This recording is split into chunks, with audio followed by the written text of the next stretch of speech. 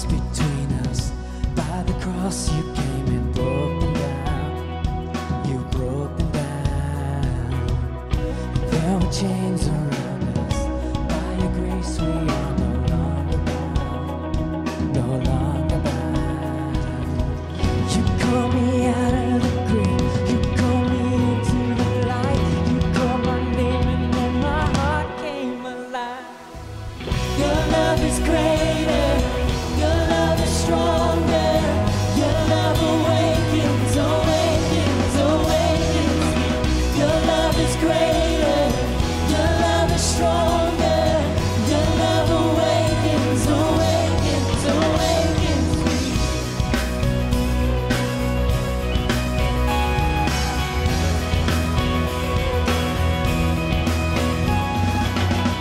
Feel the darkness shaking. All the dead are coming back to life. I'm back to life. Hear the song awaken. All creation singing, we're alive. 'Cause you're alive. You call me out of the grave. You call me into the light. You call my name and then my heart came alive. Your love is greater. Your love is stronger. Your love awakens, awakens, awakens me. Your love is greater. Your love is stronger. Your love awakens, awakens, awakens me. What a love we found. Death can't hold us down. We shout it out. We're alive 'cause you're alive. And what a love we found. Death can't hold us down. We shout it out. We're alive 'cause you're alive. And what a love we found. Death can't hold us down. We shout it out. We're alive 'cause you're alive.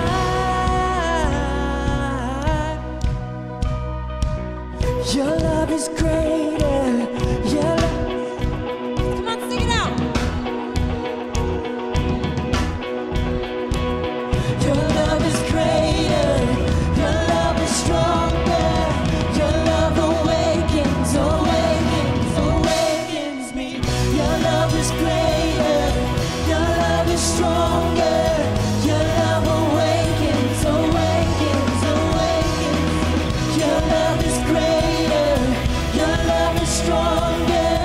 Your love awakens, awakens, awakens me.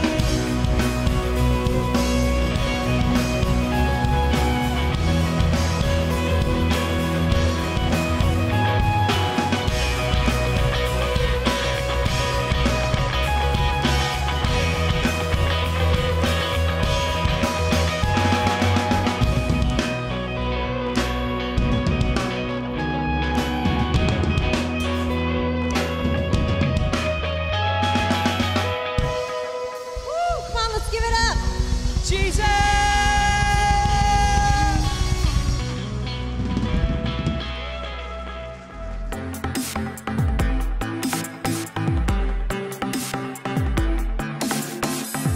I believe in God our Father. I believe in Christ the Son. I believe in the Holy Spirit. Our God is three in one. I believe in the resurrection, that we will rise again. For I believe in the name of Jesus.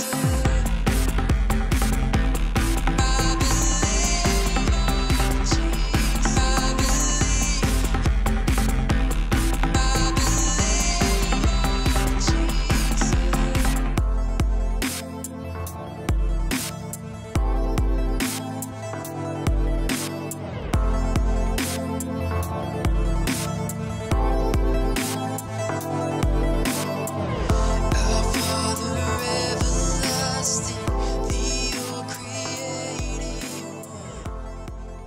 All right. If you have your Bibles, and I hope you do, who brought a Bible? Who brought it? Let's see it. Hold it up. Make the devil mad. Hallelujah. Whether its pages are glowing, we respect pages. Glows are second class, but they're good. Always, always, always bring your Bibles. Amen? Always. It said, Paul never got upset when the people at Berea checked out what he was saying with the scriptures, with the scrolls they had. No preacher should ever get upset by you checking out if what they're saying is according to God's word. And if they do, you better run from that preacher. Amen. The second announcement is, if you're not getting our e-letter, please send us an email to elevatelincoln.com. We put out maybe 4 a month, so we don't flood your email. We don't sell it or give it our list to anybody else.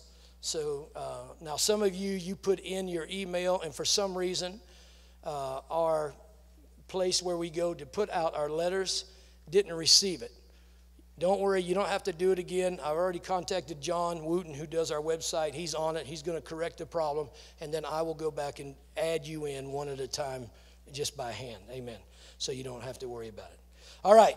If you would please open your Bibles up first to Revelation chapter 20. Revelation chapter 20.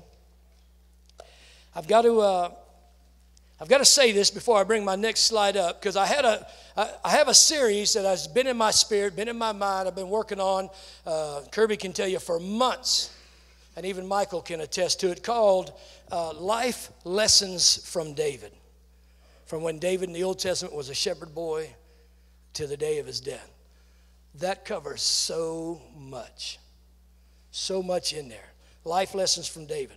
But as I was up here praying this morning, and we have prayer here at the church Sunday morning, 7 to 8 o'clock, and it's open to anybody. But it's not for the faint of heart. I'll just tell you, because we get a little loud sometimes. So if you feel like you want to come and join us between 7 and 8 Sunday mornings right here in the sanctuary, please make your way here. Come through the side door. Front door is usually locked. Park in the back. Come in the side. And then at 8 o'clock, go get you a little breakfast or something. Come back for the 9:30 service. And then you love it so much, you stick around for the 11 o'clock service. I got no amens there.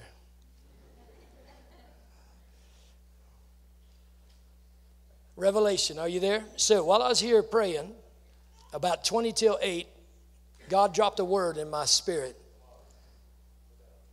And so I changed the message for today, and I want to talk about the 2 great judgments. The 2 great judgments. Actually, there's going to be 3 judgments. Because in the book of Peter, it talks about there's a day coming when God is going to judge the angels that fell. But we don't have anything to do with that right then at that time. So that's not what I want to talk about. But I do want to talk about the 2 great judgments. And the first one is called the Great White Throne Judgment. And the second one is called the Judgment Seat of Christ. Okay, are you with me? Somebody's already shocked. So I'm going to talk about both of those. Let me go to Ecclesiastes 3:17. He said, I said in my heart, God shall judge the righteous and the wicked. Make no mistake about it. Everybody here, under the sound of my voice, watch it on television, watch it on Facebook, YouTube, whatever, every one of you will be at one of these 2 judgments. You will either be at the great white throne judgment, which is where all the unrighteous dead will be. All those people who said no to Christ. All those people who said, I don't need that. I don't want him. I don't believe in him. Bunk on him. All those people will be there. Not one Christian will be at the great white throne judgment. The second judgment, the judgment seat of Christ, not one unrighteous person will be there. Not one sinner. The judgment seat of Christ is for Christians. It's for the righteous. Those who have put their faith and their trust in Jesus. Not those that are just using him as a commodity. See, some people even in here, all Jesus is to you is a commodity. You don't want to go to hell, so you want to accept Jesus. Or you got into trouble, and so you need Jesus. He's not here to be a commodity. He's not some cosmic bellhop here to cater to all your hurts, wants, and needs. No, he's the Lord of lords and the King of kings. And when you bow your knee to him, you are surrendering the whole of your life. He becomes the hub and not a spoke. For some of you right now, he's a spoke, you're the hub. You've just added him to your life because you needed him, or you need him for something, or you like the idea of being religious or spiritual. You will be at the great white throne judgment. When Jesus becomes the hub, and he's the center, and he sits on the throne of your life, and everything else in your life, your family, your job, all of that becomes spokes, then you will be at the believer's judgment seat of Christ. Captain, since last Easter, when I started examining how Jesus put forth what it means to follow him, it has shaken me to my core. Not just for myself, but for the many people I know who are just playing church, just playing games. This message is not popular message. People may never come back to this church because of this message today. They will go to another church where they will find, and the Bible says there are many, somebody to tickle your ear, tell you what you want to hear, tell you how nice you are, and all of this. I'm a watchman. I'm a pastor. I'm going to be held accountable for what I preach to you. I'm going to be held in double judgment. I take that very serious. My wife and I, we love you, we pray over you, we cry over you. That's how serious I take it, because it is that serious. He said, God shall judge the righteous and the wicked. Oh yeah, he will. That day's coming. For there is a time for every purpose and every work. And then again in Ecclesiastes, God will bring every work into judgment. Everything we've ever said, everything we've ever done, every action, every good action, every wicked action, God will bring every secret thing, even thing no one knows about but you.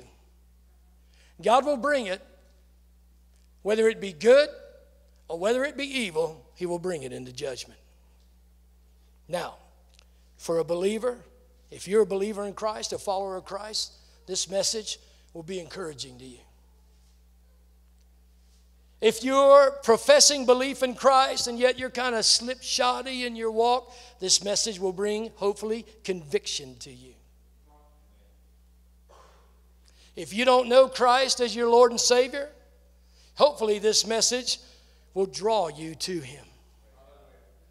Hopefully it will. That's our desire. I was going to ask people, why are you following Jesus?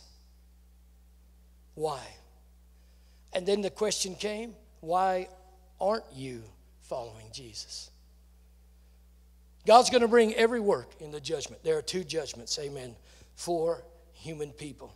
Now, the righteous and the unrighteous. We're going to talk about the great white throne judgment. Would you please go to Revelation chapter 20? And we're going to start with verse 11, and I'm going to bring verse 12 up on the screen. Verse 11. This is John, the beloved apostle, on the Isle of Patmos. And you know, this is where he got the book of Revelation.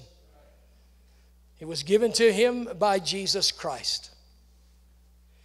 He was given visions. He was given words. He was given prophetic events that were shortly to come and that were going to come. Can you say amen? And he said, he's standing there, and he says, I saw a great white throne. Verse 11, are you with me? I saw a great white throne, and him that sat on it, from whose face the earth and the heaven fled away, and there was no place for them. And I got to stop right there and tell you, this is the only time in human history where the unrighteous dead, those who have died and gone to hell, and yes, they're there now, those who died in their sins, those who did not put their trust in Jesus Christ as their Lord and Savior, and that are in hell right now. This is the only time in human history that they are released from hell, and it's to stand before Jesus, the holy and righteous King of the universe, in front of his great white throne in heaven. This judgment takes place in heaven. If you're there, and hopefully you will not be, if you're one of the unrighteous dead and you're standing there, you'll see the great white throne and you'll see the city, the New Jerusalem, behind it. And you will know intuitively that you will never enter that place.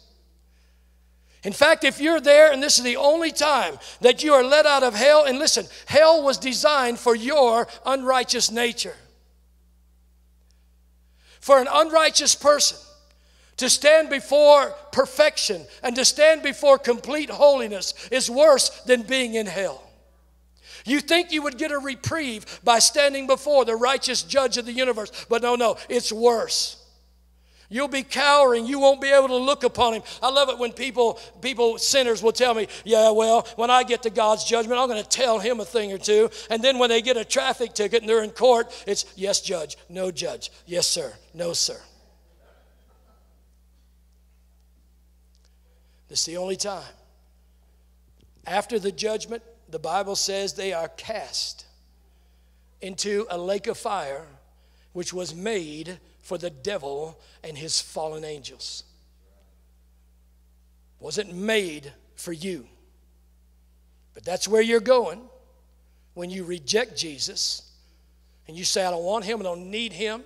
He can take a hike out of my life, and you die in your sins. People say, well, oh, never mind, I won't go there. It's a whole nother deal. So this is the only time in human history they're let out of hell, and it's to stand before this judgment. And he said, I saw the dead. That's the spiritually dead.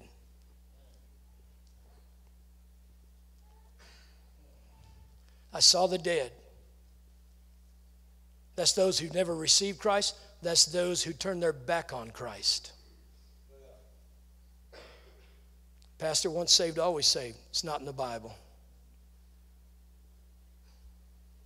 The book of Jude talks about those who are twice dead. They were dead, they became alive, received the life of Christ, and then died again. Jesus said in the book of Revelation, he that overcomes, I will not blot his name out of the book of life. Now, either that's an idle threat, and we would say, nice try, Jesus. You can't blot my name out because once saved, always saved. Or that's a true warning. He that overcometh, I will not blot his name out of the book. I saw the dead, small and great. Didn't matter if you were poverty-stricken, if you were a billionaire. Didn't matter if you were male or female. Didn't matter if you had a reputation and everybody knew you. Didn't have a reputation and you were nobody knew you. Doesn't matter. The small and dead. Didn't matter how much money you had, how much influence you had, how many good things you'd done for the human race.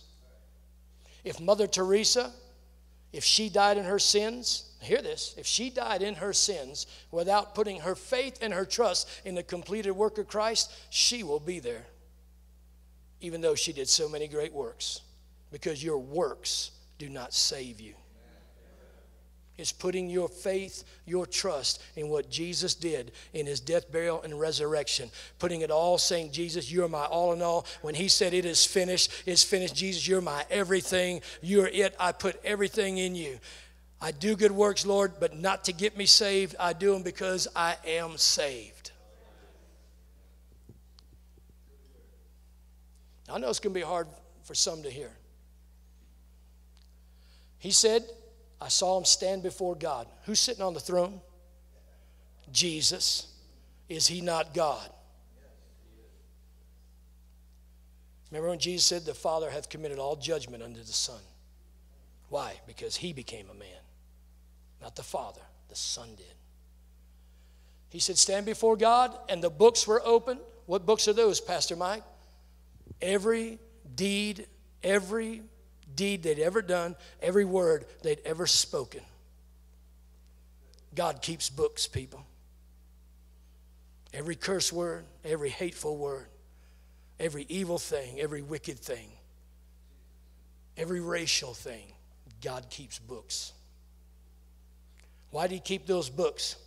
Because God is so just. He's not going He's not going to, the neighbor, the American Joe neighbor who pays his taxes, it never beat his wife, was nice to his kids, helped people, yet never received Christ and died in his sins and in hell. He's not going to suffer the same punishment as a Saddam Hussein or an Adolf Hitler.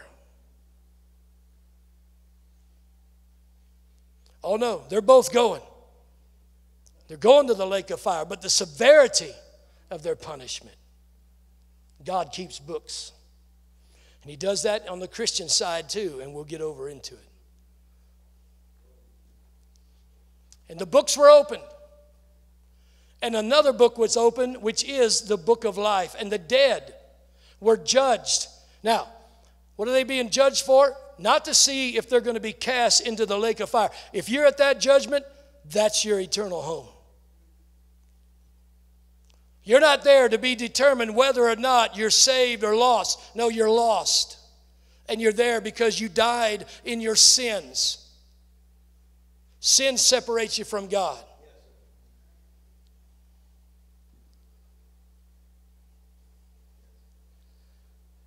They were judged out of those things which were written in the books according to their works. So they will suffer the severity of their works. But they're there.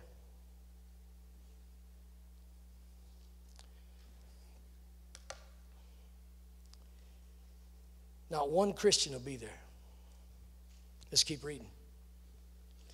And the sea, verse 13, and the sea gave up the dead which were in it, and death and hell delivered up the dead which were in them.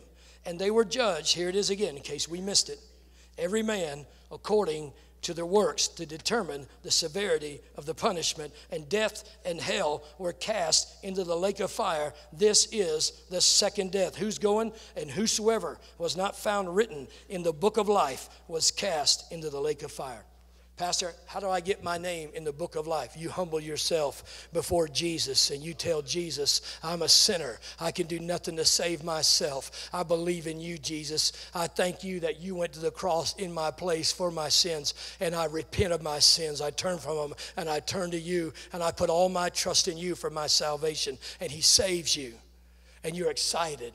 Because you can't believe. I can't believe the day I got saved. And listen, there are people here a lot worse than I was. But I knew the day I got saved, it was incredible. I couldn't believe it. I couldn't believe that he would save me. I couldn't believe that he would forgive me of all of my sins. It was incredible. And there was a peace there, and there was a joy there. And I want to live for Jesus.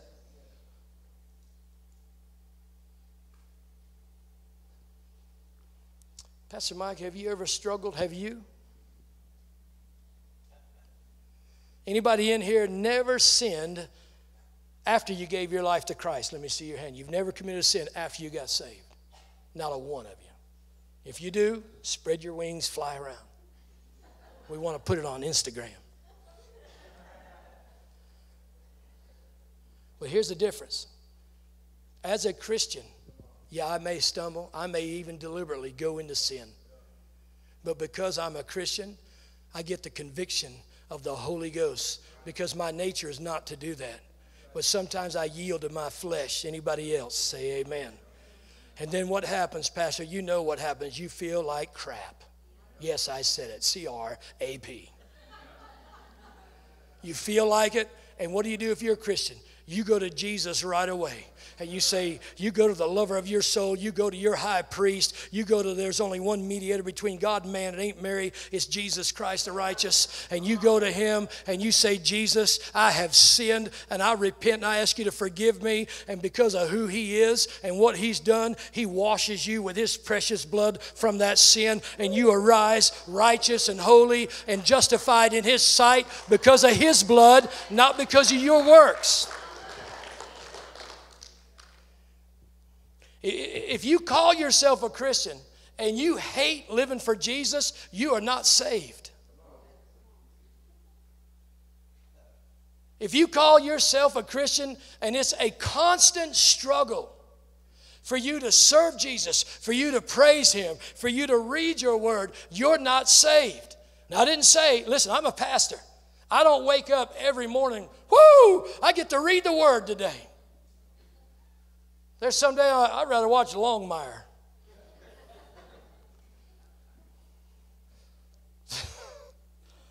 There's some days I got to make myself read the Word because I know it's the right thing to do. There are days I got to make myself begin praying because I know it's the right thing to do. But after I get started, whoo, I love it.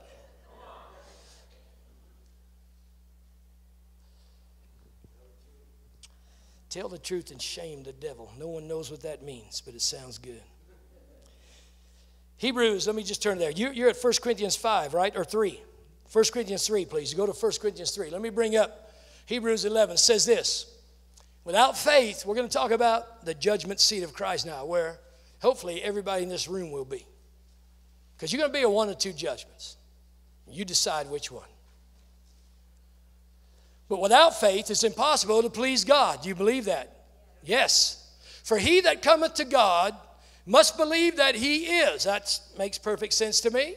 And also, now watch this, that God is a rewarder of those who diligently seek him. Diligently seek him doesn't just mean I'm trying to find. It means I'm seeking his will for my life. I'm seeking his plan for my life. I'm seeking his purpose for my life. I'm seeking him and I'm putting into action that which I find. Hello. He's a rewarder of those who diligently seek him. I don't know about you. I like rewards. I like gifts. You saw that. Got a couple of coffee cup. I love gifts. I love rewards. Hopefully you do too. Now, I'm not in this thing to get rewards, but also I don't want to fall under this false humiliation. Well, you know, I ain't doing it for reward. I'm not either, but we're going to get rewards. Because God loves to reward his children. I love to reward my children. There's Wesley sitting over there. You know, when he's pleasing to me, I love to reward him. I love to reward John. I love to reward my children. You do too. Why? It's just in you. God's so much greater than you and I are. He loves to reward his children, and he will reward us on that day. But I'm not in it for the rewards. I'm not working. I'm not constantly going, yeah, I'm going to give this money for the reward. But I know that's going to be there. Yeah, I'm going to pray for this person for the reward. No, that's ill. That's wrong. I just know it's going to be there. Why? Because of that verse right there. Are you with me? Are you listening to me? Okay. So don't just know God rewards the faithful. God rewards those who diligently seek him. Just know it's coming. And I thank him for it. I can't wait. And I know some of y'all in here, you're going to get greater rewards than I do. That's okay. Hallelujah for you. Paul writing to the Christian church, and we know this by the way he's writing. He says, we the church, we believers, we followers of Christ, we're confident, yes, and well pleased rather to be absent from the body and to be present with the Lord. We know if we were to die as Christians right now, it's goodbye world and hello Jesus. That's right. Ain't no soul sleep, ain't no purgatory. Someone said, well, Pastor, I think there's soul sleep. I mean, you know, because Jesus refers sleep as dying. I said, look, then how about Revelation 5 when John is in heaven and he says, I see a great multitude of people and I see all these angels and the 24 elders and I see someone on the throne. They have a book in their right hand and the question was given by the angel who is worthy to come and take the book out of the right hand of him that sits on the throne. And John said there was no man in heaven or earth or under the earth that was able, but then the Lamb of God came. Jesus came and took it, right? We're confident to be absent from the body and to be present with the Lord. Therefore, we make it our aim, whether present or absent, to be well-pleasing to him.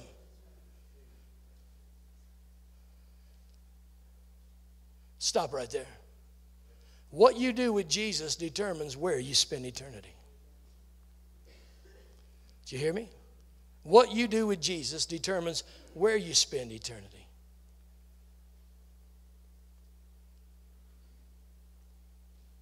How can I put this without messing it up? How you live for him determines how you'll spend eternity.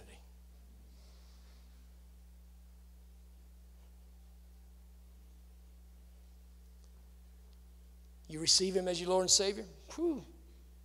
and you mean it, you spend an eternity with him. How you spend eternity with him, that's up to you. I think it was William Booth, the founder of the Salvation Army back in the day, when it was a lot better than it is today. Still good, but it was a lot better back then. The reason he founded it is because I can't remember if he had a dream or if he died and had this dream, but he dreamt he was in heaven because he was a Christian. And he was there, and he said, man, it was just beautiful, the colors and it was just amazing. And he said, and all of a sudden here came like this chorus of people.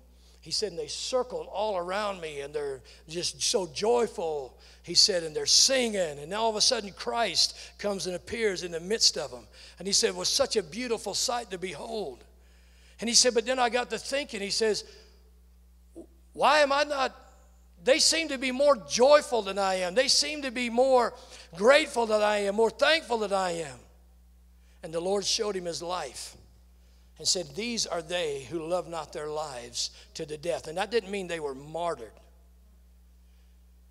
Some of them were, but some of them weren't. He said, these are they who love not their lives to the death. These are they who gave up everything for me. In the book of Acts, when it says, you shall receive power, Acts 1 verse 8, but you shall receive power after the Holy Ghost has come upon you, and you shall be witnesses unto me. A lot of people read that, especially they that don't believe in the baptism of the Holy Ghost, and they go, Jesus gives you the power to witness. Anybody can witness. An atheist can witness. Jehovah's Witness. Mormons witness. It's not saying, oh, now you got the power to witness. That word witness is the same word as the word martyr. Someone who died for Christ. And so that word is saying, he's saying, you will, after the Holy Ghost has come upon you, he will empower you in such a way, he will drastically change you in such a way, you will be a living martyr to me. You will have died to yourself and everything that's of this world, that fights for your attention, fights for your loyalty, fights for your devotion, and you'll be a living witness unto me. That's only accomplished through us yielding to the Holy Spirit. So, William Booth said he got that vision and he saw his life. The Lord showed him his life. He was just kind of one of these mediocre type Christians, pretty much thought for himself, read his Bible, went to church, prayed every now and then, but really didn't pour himself out for Christ. We're going to get to that because some of you are like, no, that ain't in the Bible. I'll show it to you. To be well-pleasing to him. You can't do anything. There's nothing you can do to get God to love you any more than he does right now. You can't give enough money. There's not enough people you can witness to. There's not enough people you can pray for. There's not enough fasting you can do. There's not enough Bible reading. You cannot do anything to get God to love you any more than he loves you right now. But how pleased he is with your walk with him is totally 100% up to you. My son Wesley and my other sons, I love them. I will never love them any less. I will never love them any more than I do right now. There's no way they can hurt me enough to get me to love them any less or do something to get me to love them any more. But how well pleased I am with them is totally up to them. And it's the same way with us and Jesus. We must all appear before the judgment seat of Christ, that each one may receive the things done in the body while we're here on earth according to what he has done, whether good or bad. Now that's the Bible. That's written to Christians. Go with me, please, to 1 Corinthians 3. And while we're turning there, when I say the word judgment, a lot of us, we think of the negative. We think of punishment, don't we? Yeah. We think of, oh boy, you're going to get it. Here's the definition of the word judgment, especially in these verses in the Greek. Judgment is a decision resulting from an investigation.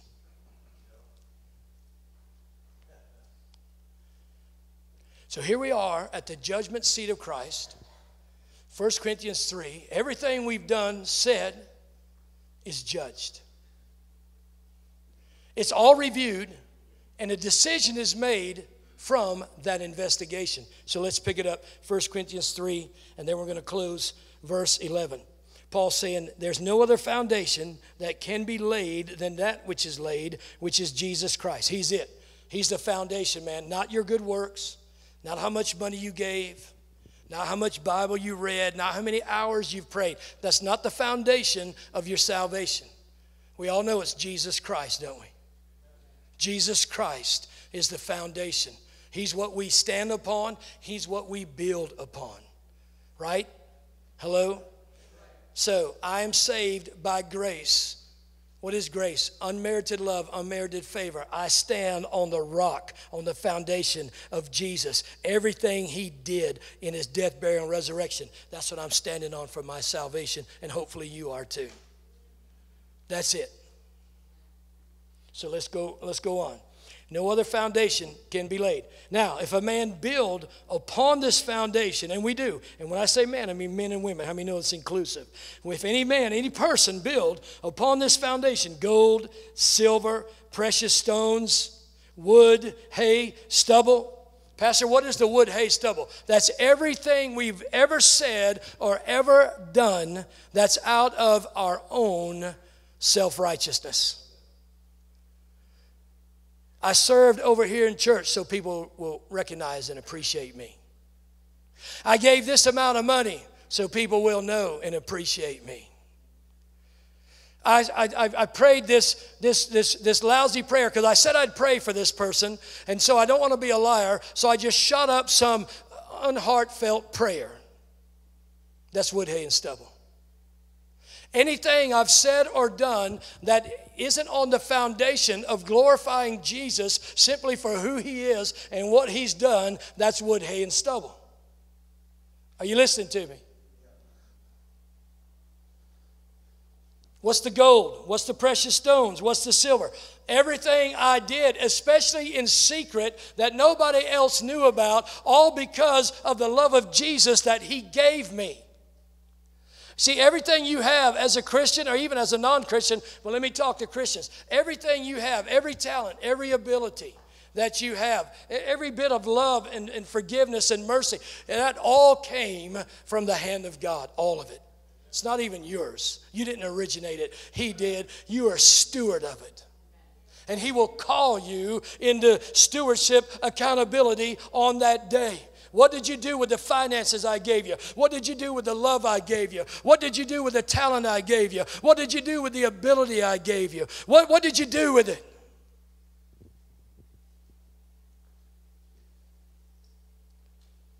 Let's keep reading. Now see, for me, this is encouraging to me. Oh yeah, it's somewhat convicting. Because I know there are times in my past, I threw the $100 on top of the offering so the guy next to me saw it.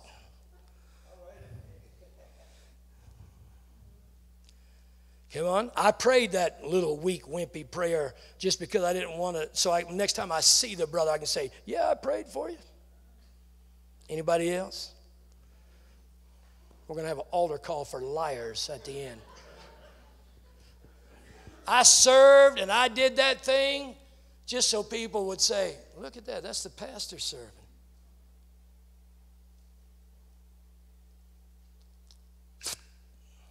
It's going to be burned up. But everything you and I have done that's out of a pure heart, based on the love of God, to honor Jesus, you're getting a reward. I don't care if it's leaving a track at your restaurant table with the tip. And you didn't tell everybody, hey, I'm going to leave a track. You know, a gospel pamphlet. You just did it because you appreciate, like those songs said, oh, how he loves us. I can't believe he loves me that much. I can't wait to live for him again. Come on. Verse 13, every man's work shall be made manifest the day. What day? Day of judgment. Shall declare it. It shall be revealed by fire. That's God's fire. God's fire will do one of two things. It'll purify or it'll cleanse. Or it'll, excuse me, three things. It'll consume.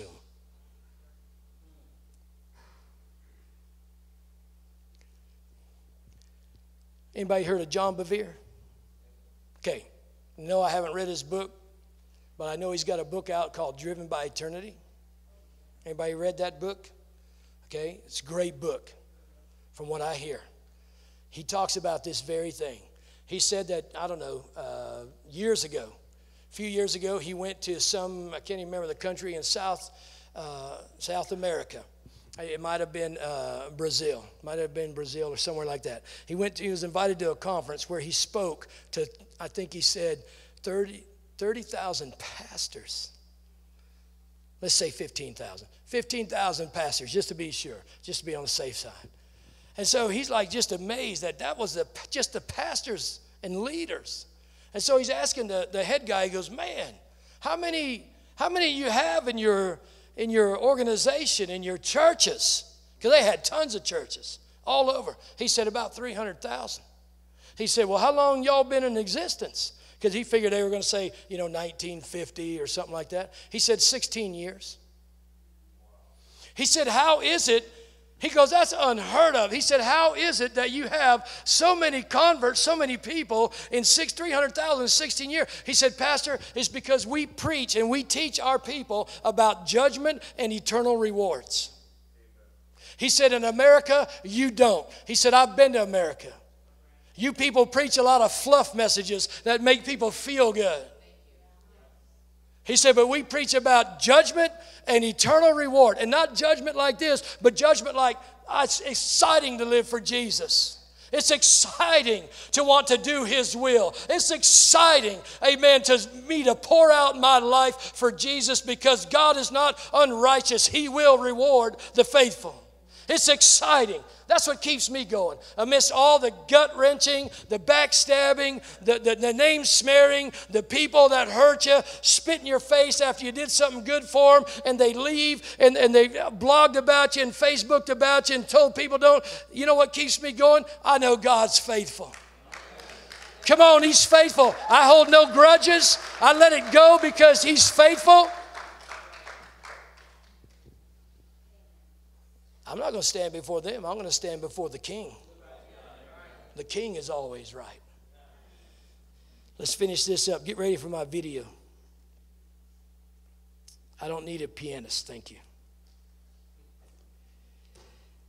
End of verse 13. The fire shall try every man's work. Now watch this. You're there. You're here at the judgment because you're saved.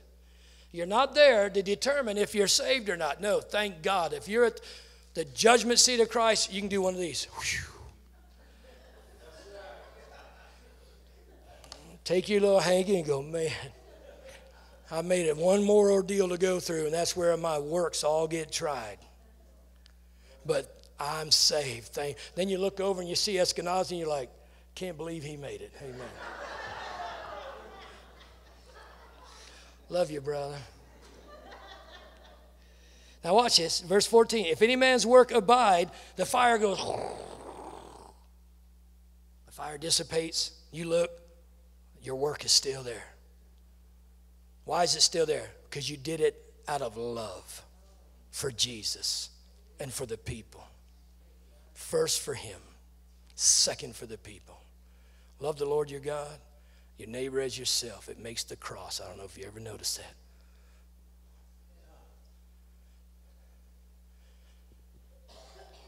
Or you're there, you hear the fire, you turn around, oh, there's a pile of ashes. That one didn't make it.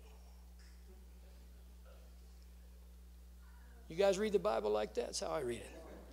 Verse 15, if any man's work shall be burned, he will suffer loss. Watch this, but he himself shall be saved, yet so as by fire. So that shows you, man, you're there because your works are going to be tried so that you may get the reward that God has for you. Now, I don't know about you, but that just puts a fire in me. That just makes me want to forgive everybody who wants to hurt me, say bad things about me. Dude, you don't even know what I got coming. I love Jesus. I'm doing this for Him. Play the video, please. The Bible says, my king Turn is it the up. king of the Jews. He's the King of Israel. He's the King of righteousness.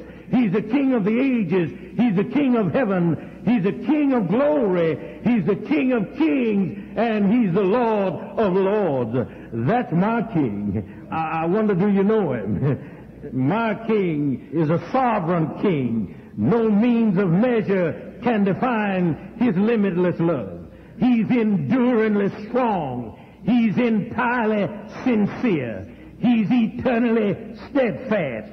He's immortally graceful. He's imperially powerful. He's impartially merciful. Do you know Him? He's the greatest phenomenon that has ever crossed the horizon of this world. He's God's Son. He's a sinner's Savior. He's the centerpiece of civilization. He's unparalleled. He's unprecedented. He is the loftiest idea in literature. He's the highest personality in philosophy. He's the fundamental doctrine of true theology. He's the only one qualified to be an all-sufficient Savior. I wonder if you know Him today. He supplies strength for the weak. He's available for the tempted and the tried. He sympathizes and He saves. He strengthens and sustains. He guards and He guides. He heals the sick. He cleanses the lepers. He forgives sinners. He discharges debtors. He delivers the captives. He defends the feeble. He blesses the young. He serves the unfortunate. He regards the aged. He rewards the diligent. And He beautifies the meek. I wonder if you know Him. He's the key to knowledge. He's the wellspring of wisdom. He's the doorway of deliverance. He's the pathway of peace. He's the roadway of righteousness. He's the highway of holiness. He's the gateway of glory. Do you know Him? Well, His life is matchless. His goodness is limitless. His mercy is everlasting. His love never changes. His word is enough. His grace is sufficient. His reign is righteous. And His yoke is easy. And His burden is light. I wish I could describe Him to you. He's indescribable. He's incomprehensible. He's invincible. He's irresistible. Well, you can't get Him out of your mind. You can't get Him off of your hand. You can't outlive Him, and you can't live without Him. Well, the Pharisees couldn't stand Him, but they found out they couldn't stop Him. Pilate couldn't find any fault in Him. Herod couldn't kill Him. Death couldn't handle Him, and the grave couldn't hold Him. Yeah! That's my King. That's my King. Yeah. Did it stop or is there more? If there's more, play it. Praise God. Woo!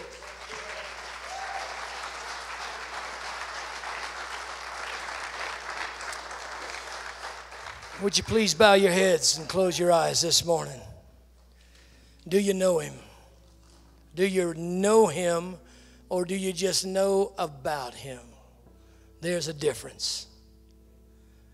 Growing up, I knew about Him.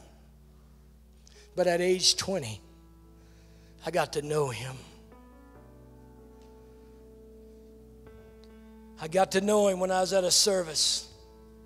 And they said, if you don't know Jesus as your Lord and Savior, come to this altar. We want to pray for you. And at the age of 20, my wife and I got up, walked down to that altar. We didn't look around to see if anybody else was. We could have cared less. We knew sitting there we were sinners doomed to a devil's hell.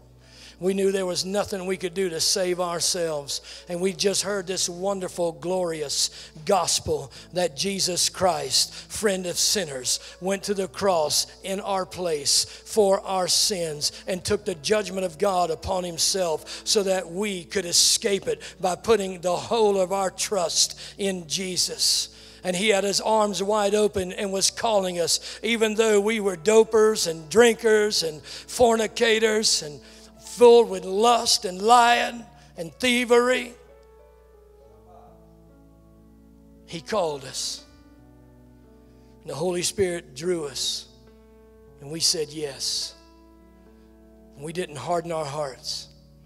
And if you're here today, and you're not right with Jesus and you know it, please get up out of your seat right now and come to this altar and say, Pastor, I need to get right with Jesus right now. Don't look around. If you mean business with Jesus, you know you're not right with him, get up out of your seat right now and come to this altar so I can pray for you in the name of Jesus right now. Right now. Don't wait for someone else. You break the ice. Come down to this altar right now. There's one. Come down to this altar right now. Don't grieve the Holy Spirit away. Don't sin away the day of your salvation. No one writes. There's another. No one writes. No one puts down in their phone or their computer, hey, next week I'm going to give my life to Christ. No, you got to strike while the iron's hot. You got to come to Christ when you know the Holy Spirit is drawing you, wooing you, and with the love of God, he's pulling you to your Savior. There's two. Anyone else?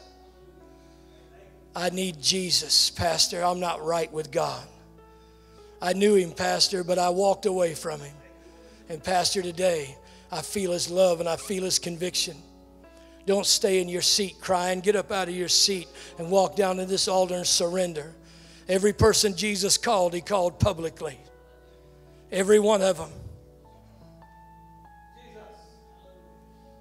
If you can't stand for him here, you won't stand for him outside the walls of the church. I'm going to wait 30 more seconds. Anybody else? Some of your heart's about ready to beat out of your chest. Some of you are sweating under the Holy Ghost. You need to come. There's another.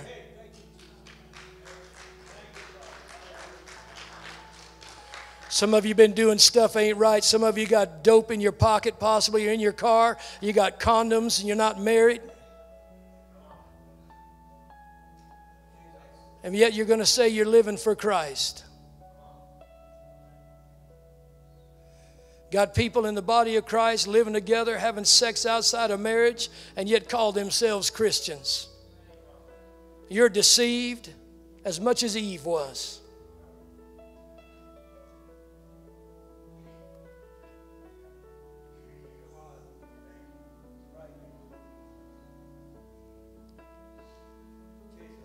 God knows every secret you got right now. He knows it. You're not going to surprise him. He loves you. He's calling you, not me. Anyone else? Pastor, I need to get right with Jesus. I need to get right. I need to make my peace with my Savior. Anyone else? There's another.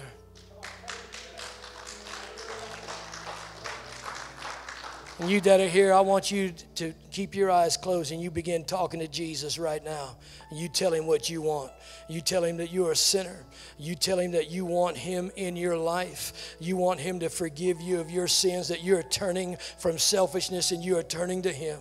And that you want to live for him. Doesn't mean you're going to be perfect, but it does mean you're going to have power. You're going to have power to say no. You're going to have power to say yes. Anyone else?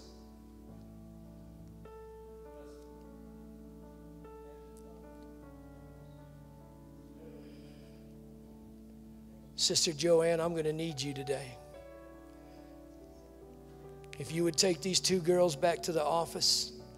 Kirby, if you'd take these two men.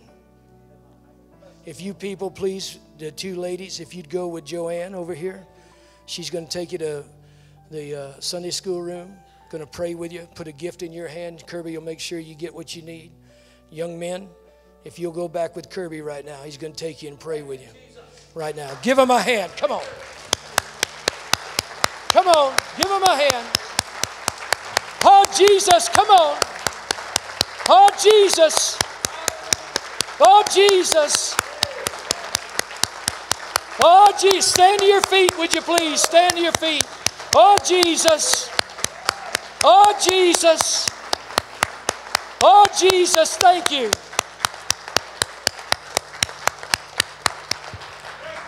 Stand to your feet if you would, please. I want to pray for you. But before I pray, I want to admonish you. If you're here today and you say, Pastor, man, that sermon's for me. I've been living selfishly. Pastor, I haven't been living with Jesus and eternity in mind. I've been living mostly for myself. I've been spending money mostly for myself. The talents and abilities God's given me, I've been keeping them mostly for myself. I want to challenge you when you get at home today, please go in your prayer closet. Get alone. Get alone with, whether it's your car, whether you have to go on a walk, whether you got to lock yourself in a bathroom, I don't care. Get alone with Jesus and say, Lord, search me and try me. And Jesus, I want to live for you. I want my Christian life to be a joy and not a drudgery. It's only a drudgery when I put myself ahead of you, Jesus. Help me to put you ahead of me. Lord, and you know He'll do it. He'll help you because He loves you. You hear me? He's not against you. He's for you. Lord Jesus, bless this people. Bless them spiritually, bless them physically, bless them financially, I pray. Help them to put their trust in you in every area of their life, in their relationships, in their family, in their jobs, Lord Jesus, in their finances, in their praying, all of it. In your name we pray. We love you. God bless you.